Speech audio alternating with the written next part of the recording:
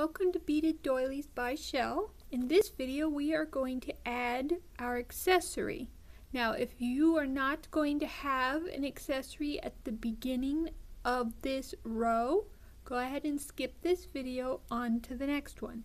But for the accessory, you want to remember that we are coming out this side bead here and we want to come out the top bead. So we want to take our working string and go through one bead,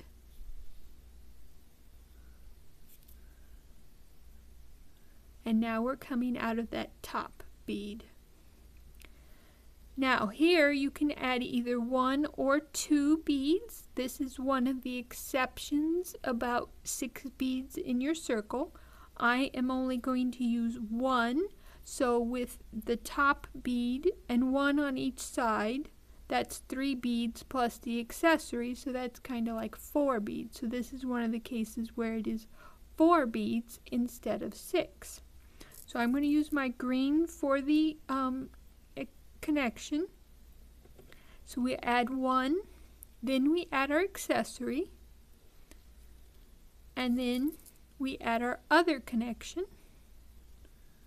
So one on each side, and then where our string is coming out of that top bead, we want to go through the opposite side so that it comes out on the same side.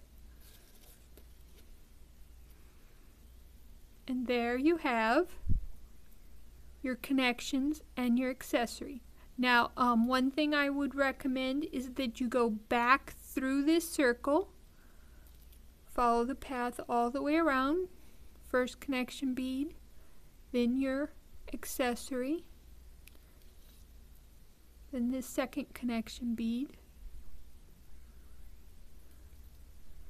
and back through the top bead again.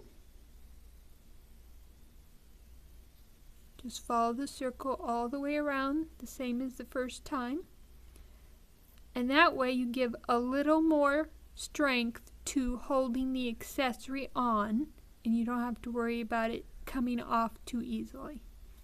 And now in the next video we will show you how to get set to begin your next circle.